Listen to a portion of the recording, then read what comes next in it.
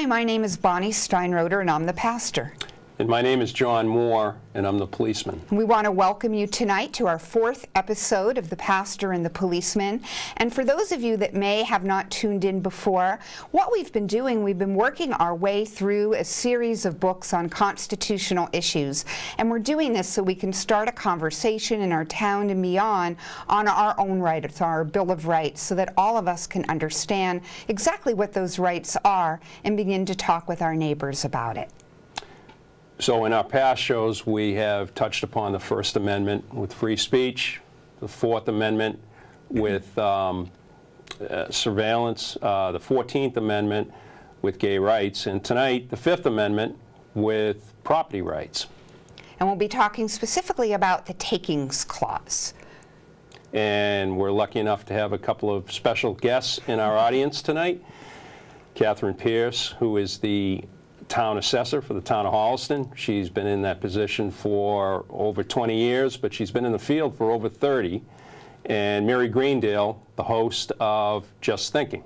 So here we go. First clause I want to throw out is, nor shall private property be taken for public use without just compensation. And I think everybody's heard that before. And the second part is, nor be deprived of life, liberty, or property without due process of law. Now, if you pull out certain terms within those two clauses, a number of questions will come to light. And, you know, let's go through them. Does property include real estate, personal property, intellectual property, or just an interest in property? What qualifies as notice and an opportunity to be heard under due process? How do you establish a private interest in property, and how is the world put on notice of that interest or ownership? What exactly qualifies as public use? And can public use be linked to private gain? And then lastly, what metrics are used for just compensation, and how can it be challenged?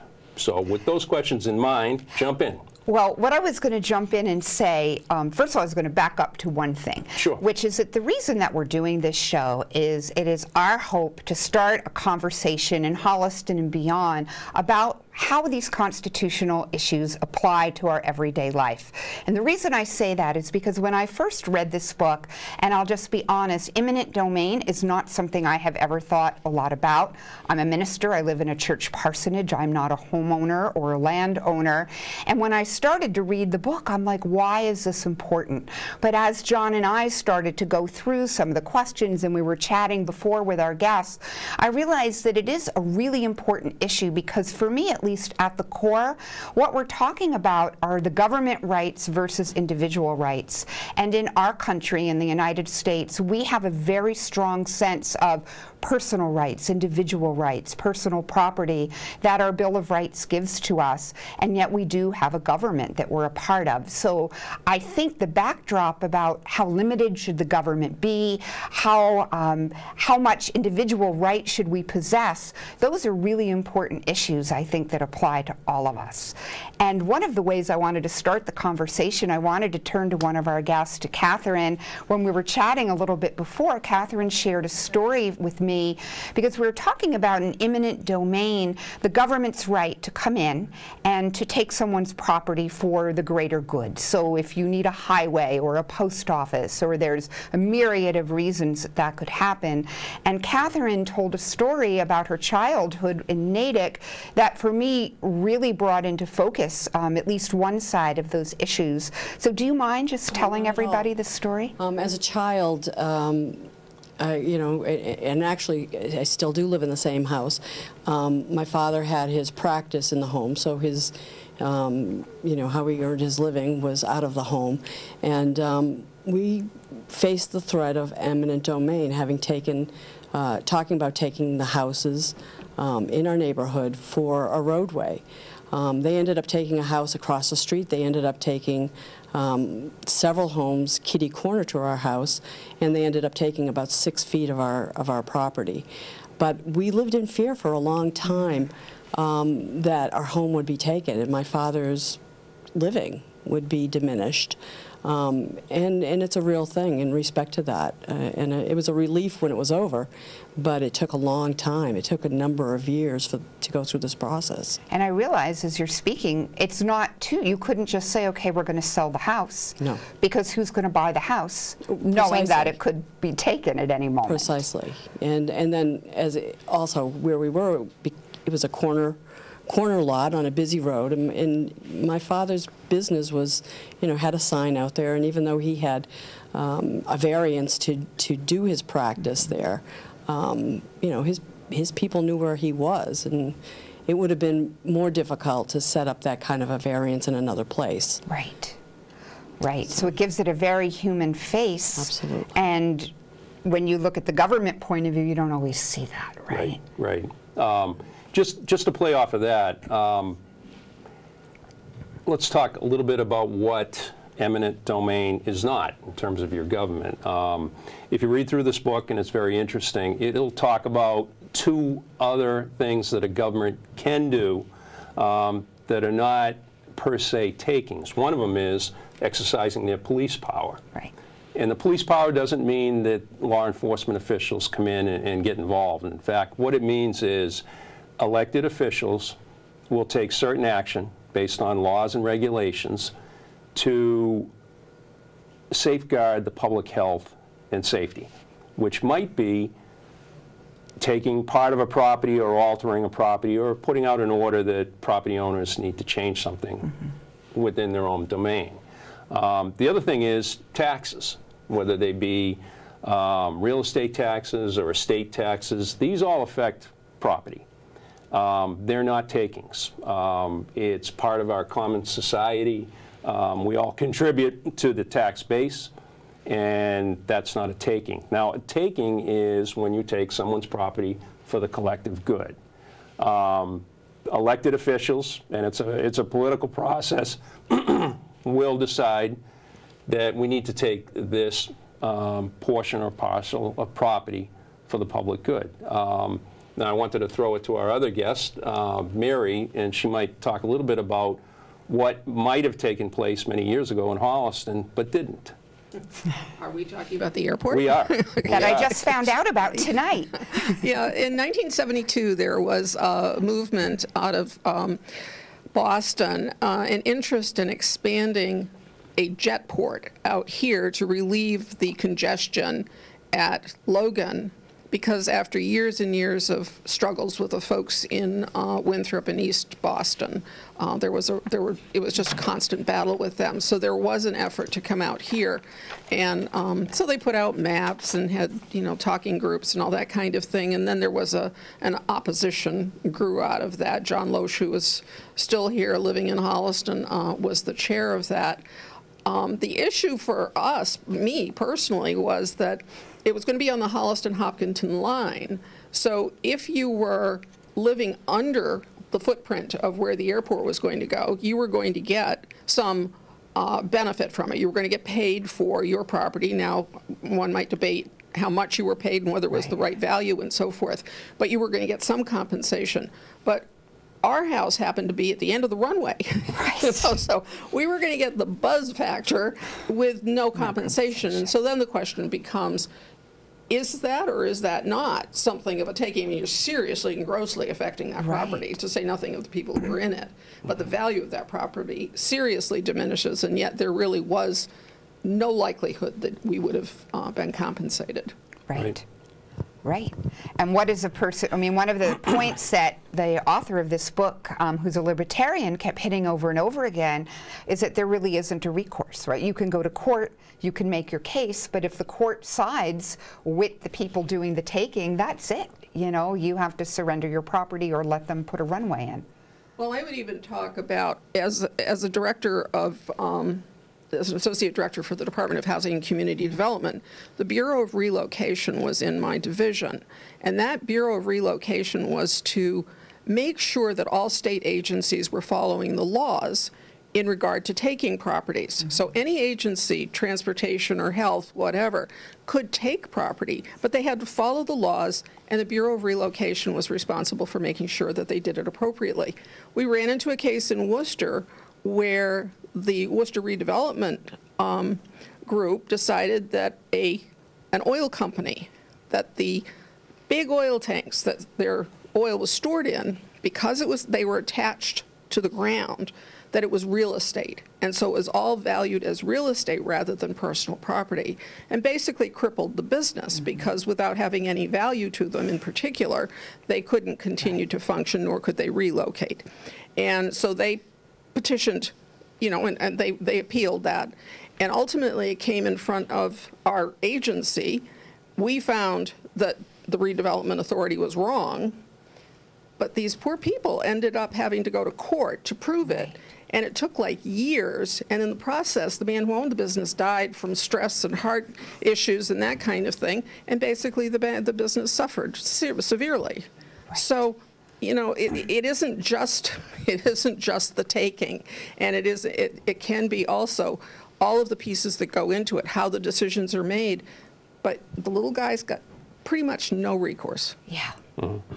Yeah, and that we were chatting a little bit before, and I was saying too, I saw a man interviewed just the other day who has a cattle ranch, I believe it is, along the Rio Grande, where if the wall that President Trump wants to build gets built, he would lose that property. And he was explaining that his family had lived there for generations, that he has livestock. So even if the government were to pay him some compensation, nobody can compensate him for losing his family home. Where is he going to relocate his livestock to? And that issue comes in again. Some people, if you're in favor of that wall, might say, well, it's for the public good. Other people might say, no, there is no public interest in putting that up. But either way, right, that man gets stuck in the middle, and he really stands to lose everything. And yet, right, there would be times, right, where it's probably a necessary, right, we would have no roads, right? Right. Like if we had never taken eminent domain, there would be no Route 9, and maybe that's a good thing. Right. We're not here to argue that, but, Yeah. But there has to be a point where the government can do that. Right. I mean, you and I had talked about this several days ago, and you had asked me from a legal perspective, where do you see most of the takings taking place? Right. And I said from a personal standpoint, or professionally as a lawyer, many times it's a sidewalk. Not a lot of land. Right. You had yours taken. But a public use for the betterment of your society or community, taking people's or part of their front lawn for a sidewalk. Now, they're probably going to get the public use part, but whether or not just compensation is reached, that's to be determined. So I'd kind of like to throw it back to Catherine, who is a town assessor, and she talks about values all the time.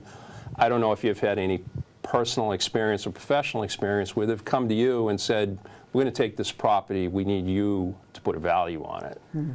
One of the things you have to do is you're looking at the market, and you're looking at market value, so you're looking at sales. If it's a small piece of land, it can be difficult to prove what that excess land rate would be. Right. If that taking ends up changing the size of the lot overall, where it is no longer fitting the zoning, that could create bigger problems. There's a phrase called grandfathering, where you're protected under the previous bylaw if the bylaws change. But what happens when your land changes and puts you below that zoned lot size, So you have to kind of take into all kinds of considerations. And one of the things that I think about is that, rights are important, but with rights there are obligations. Sure. There are obligations on both sides. Yes. So there's obligations, if you have the right for that property bundles to own property, you also have the rights and you have the obligations of the law to support the community through taxes and so forth. And the government has the right to take property, but they also have the obligation to make it right and to make it fair. And who makes that decision? Right. And when they don't come together, that's where they go to court, and those court cases cost money and last a long time. So what happens in the meanwhile? Yeah. And that's kind of difficult. But market value is usually what we lay back on for what's fair. Okay. So that's where All you right, would go. just to follow up on one point you made there about zoning. Yeah. All right, so zoning would be considered a regulatory taking, in a sense. Say two new homeowners, you know, John and Mary Smith buy a house. Typically, they're not going to read the zoning code, all right? But they might have plans for a pool in the back. They might have plans for a fence, and then they run into the issue of zoning. And they might try to make an argument that it's actually taking my property, even though that zoning regulation is in place. Or maybe it's an environmental regulation, and they're just not knowledgeable about it. In the case of zoning, you know, if they weren't able to prove to a court that it was an actual taking, then their only recourse might be political, right? Elect somebody to the zoning board that might feel the same way you do, and you'd get a variance, or maybe they'd work towards changing the zoning. Any comments on that? Or Mary, you've had a lot of... I was going to say, Mary looks like she has a comment. I saw her face starting to...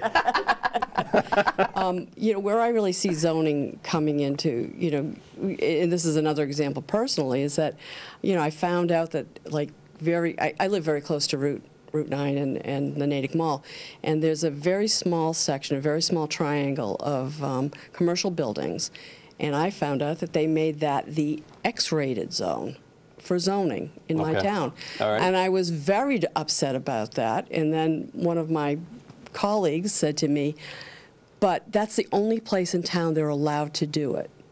And it was like Class A commercial. So the chances of it actually going on, you know, may or may not ever happen in my lifetime. Right. But if they don't create a zoning place for that, then typically this kind of business can happen anywhere in town. So you see in zoning where there are regulations that says, okay, you can do this, you have the right to do this, but you can only do it over here. Or you have the right to do that, but you can only do it here. Or you have a zoning that says, you know, you've got 20,000 square feet, and that pool's not going to fit those setbacks, so you can ask for a variance. Right. There are exceptions to the rules. You have to go through the extra paperwork, but there are exceptions, and it's, you know, you go back to your group of peers on your zoning boards and you make a proposal.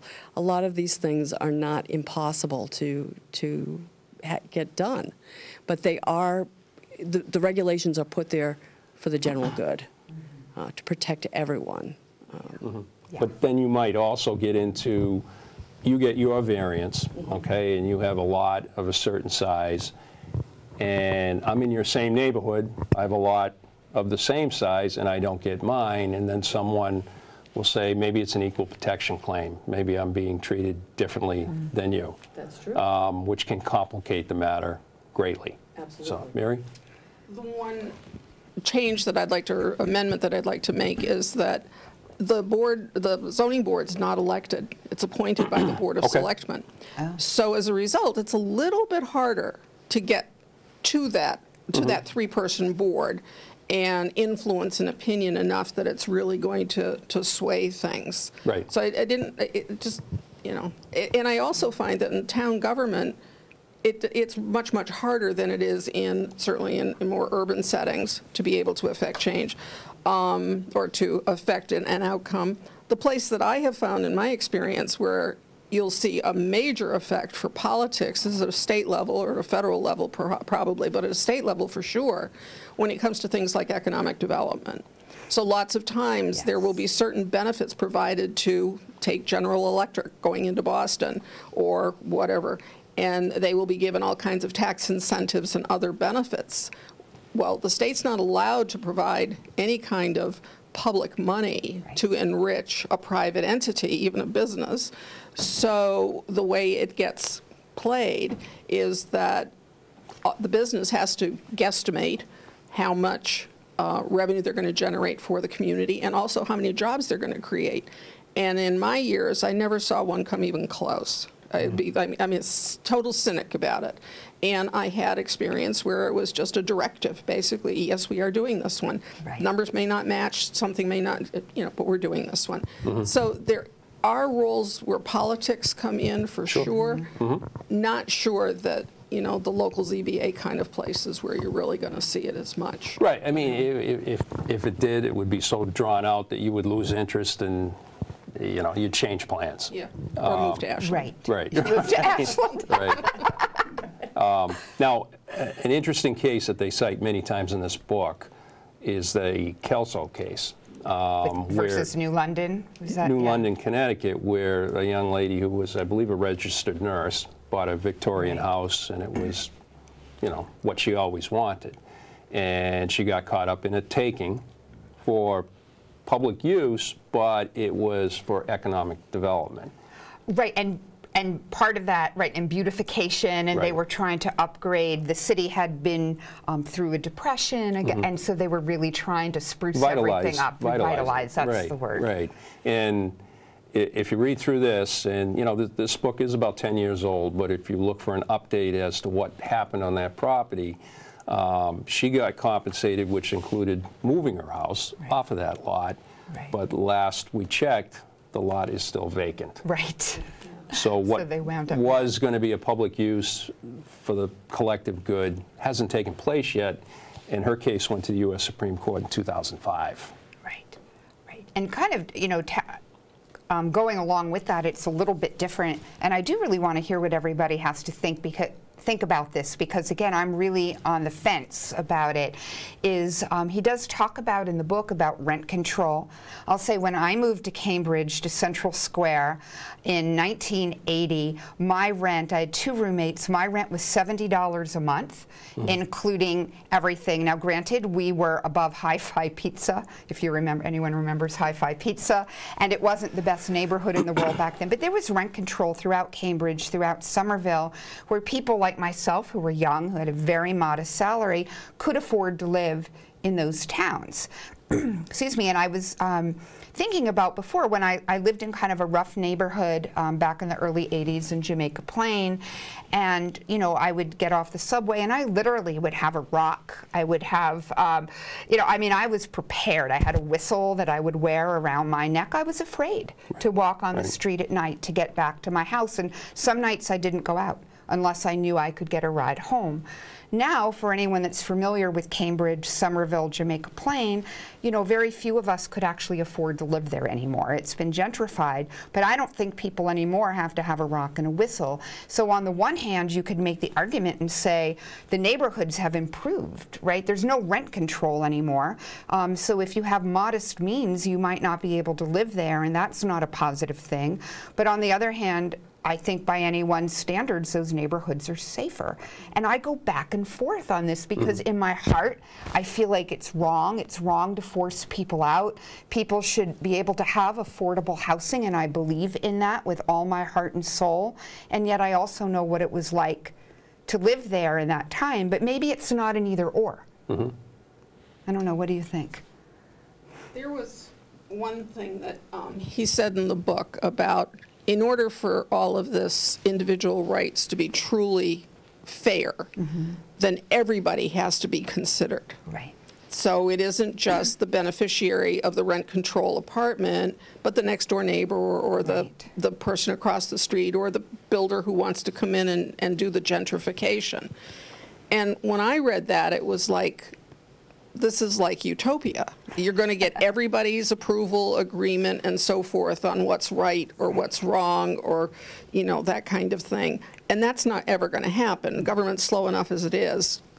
Clearly, we're not going to be, having town meeting on every issue, and national town meetings would be fabulous. Yeah, that sounds like a lot of fun. Wouldn't that be a lot of fun?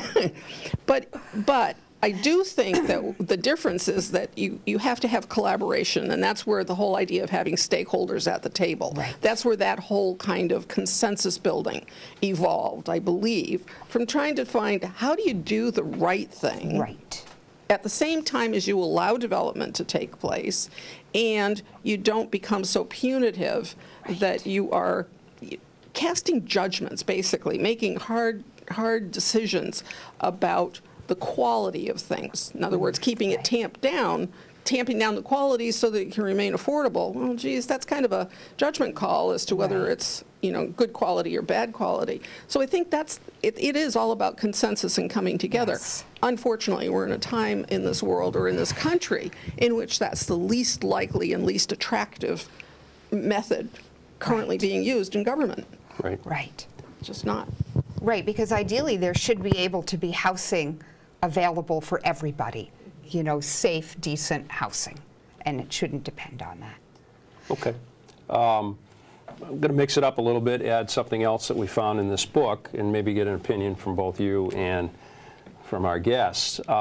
Usually when a person buys a piece of property, they will think that they've bought their property from the land to the heavens. I read that. Also, if they buy a piece of property down by the beach, they figure that they have beach rights that go well into the ocean. However, these rights that they think that they might have usually aren't the case in the end. Any comments on that? Well, as a minister, of course, I'm like, how can you own any part of the heavens, you know? Doesn't that belong to God? I set you up really good, didn't I? And we didn't even talk about that. No, we didn't, but you know, and how can you own the ocean?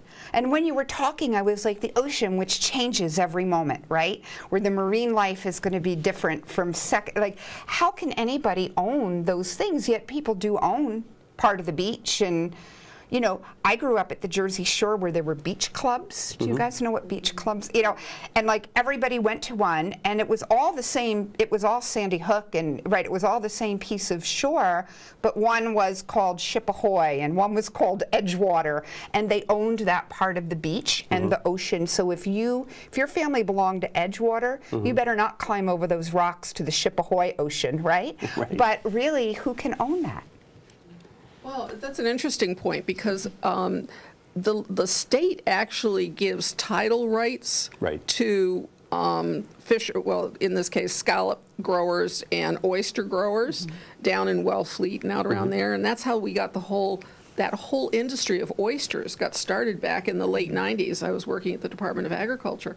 And it was because we were granting them access to those, well, the people who lived up in the houses that were above that land, that was, you know, the tidal flats, were very upset, terribly upset, threateningly upset, that in the morning there would be these people out there with trucks parked and hoes and rakes and all kinds of paraphernalia and stuff as they were trying to farm their oyster beds. So, you know, the state on the one hand is trying to do something to generate a new industry that to them was in the public good, but the folks that lived up above it and looked at it every day didn't agree. Yeah. Interesting. Usually with water rights, especially on a beach, you'll own to the high tide mark. In between the high tide mark and the low tide mark, anybody can walk. But most homeowners, especially the ones that live on the beach, try to prevent that. And there's really nothing stopping someone going out there with a chair and putting it down in between those two marks and staying, and keep moving back. Glad you told me that. Now I know. Keep moving back to the high tide mark, and then leaving once high tide is there. The other issue that comes up is, say you own a piece of property. Do you own, like, say, a lake or a pond that's on it, and does anyone have a right to fish in it? You know. Those become property rights also, and I'm sure if your property encompasses that, body of water, you're going to try to prevent people from fishing in it. You're going to say that you own everything within it. Well, what's the answer in Holliston on Lake Winthrop?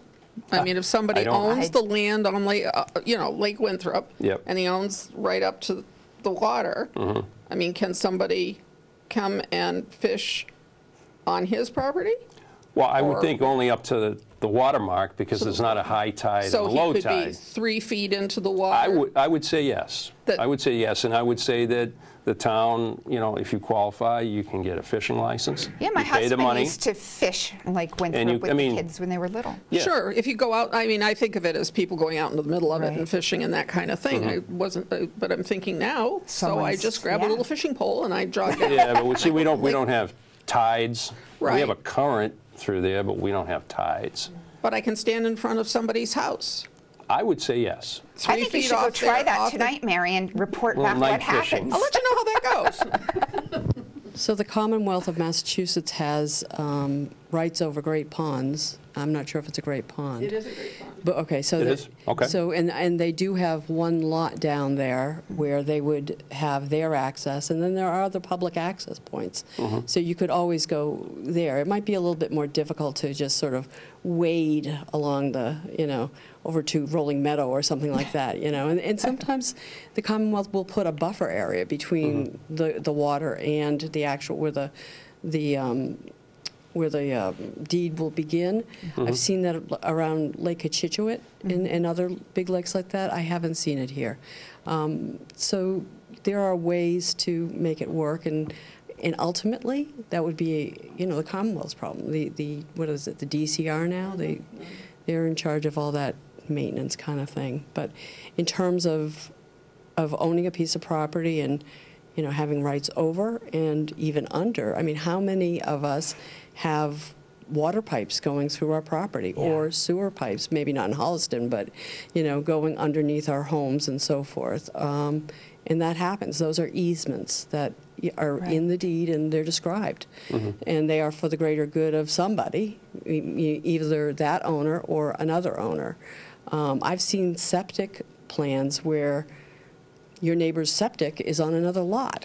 It's not on the lot that you own. So those are all pre-decided before you buy your home. Right. And already... And it should come up in any title search. Absolutely. And you should be alerted Absolutely. to it. In the book, the author, Richard Epstein, talks about, you said easements. Easements are essentially an allowed nuisance. Okay, so I'm going to give you an example, all right? So you have a house down the Cape, and you have this alleyway that goes down to the beach. Okay, the people that are walking down there to enjoy the beach, they are considered a nuisance, but they are allowed. They're allowed. On the other hand, you can have a restrictive covenant, which is a nuisance that is not allowed. So, difference between the two. But what happens in a situation, and I wasn't clear about this, so say you have a home and the government decides that they want to do fracking or something like that, and you say, I don't want you to do that because I don't want, it may be for the, it's not really for the greater good, right? It's for a company to make money. And so what if I don't want them to do that on my property? Do you have to allow them? It's a good question. It's under my property. Yeah. And because there have been cases about that, there have been plenty of cases about that, and the little guy loses, no surprise. Right. But when you come to things like development rights, here in Holliston, the Highland Farm, we and the state together bought the development rights of that property. Oh, right. And preserved it, protected it as a farm, so it can never be used as anything except a farm. And in doing that, we prevented 140 acres going into subdivision. I was going to say, you don't want more condos? No, we didn't then. I guess we don't now. So that was 1983 or 4, But there are those kinds of programs that are available for a community that specifically wants to set aside open space. It's just like our conservation easements we have about 3,000 acres. Not all of it is under conservation easement, but those easements are saying it can only be used as open space. So that's almost a negotiated taking. It is. Let's talk about just compensation. If we agree, then you're going to sign off on a restrictive covenant. And the only time I've seen something similar to that is, and it's out of this state, but I know somebody that has a property on Long Island, and the county came to them and said, you have a farm property here. We want a restrictive covenant so that you will never sell to a developer because people like the agricultural view. And so they'll pay a certain amount if you take that money and sign off on it. You can sell it to someone else, but they have to live there and they can't develop it. Well, the way the covenant here reads is the only buildings you can put on that property have to be farm related. So you can't put up 10 houses or 3 houses for your 3 brothers or something like that. It has to be farm related. Yeah. That's very interesting. Right, and you know, I think day to day we don't think a lot about these issues until something happens like in your family. Right, and all of a sudden you're confronted, or it's your cattle ranch, or they're fracking under your property, and I think that's why it's so important for us. I have to admit, when I first looked at the book, I was like, okay, you know, this is a little, it's a little intellectual, it's a little dry, but then as we started talking about it and I started thinking about it, I'm like, no, these are really important issues and the really important rights that we have. And, you know, Marion, you were saying the little guy, right, will lose. You think about the government, the state, they're going to have a whole, you know, they're going to have a whole group of lawyers who I couldn't hire, maybe even one lawyer. Maybe just John, if he'd do it for free. You just called me a cheap lawyer. And I didn't make any cracks about you walking around Roslindale with a rock around your neck. So. But really, but who's going to be able to fight that, right? And so that's why it's so important for us to know what these rights are. Right. Any final thoughts from our guests? Just reiterating that our rights are our rights, but there are obligations that go both ways. And that's I really what like that you've said that. Yeah, I think it's important to know that. Mary? I really have nothing to add, but thank you. Well, I mean, along the lines of all the books and all the amendments that we've touched on so far, we're trying to do two things: start a conversation and also educate people on their rights, because these are their rights within the Bill of Rights. Right, and I want to thank both of you so much for coming down to the studio tonight to be our expert guests. It really adds so much to the conversation, so thank you for that. Thank you very much. That's all we have for this week on this subject matter, but please join us the next time when we talk about racial equality in the United States. Thank you so much for joining us on The Pastor and the Policeman.